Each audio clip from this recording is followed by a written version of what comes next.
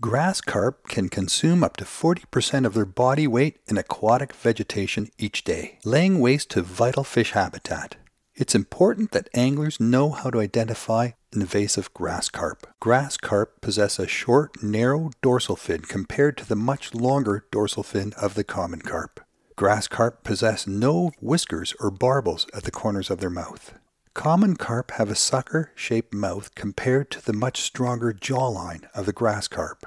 The eyes of a grass carp are low on their head and in line with their mouth, whereas the eyes of a common carp are located higher on their head.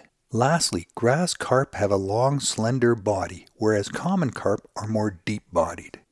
If you catch a grass carp in Ontario waters, note your location, take a photo, and report it to the Invading Species Hotline at 1-800-563-7711. For more information about invasive grass carp, visit asiancarp.ca. For more information about fishing sustainably, visit bluefishcanada.ca.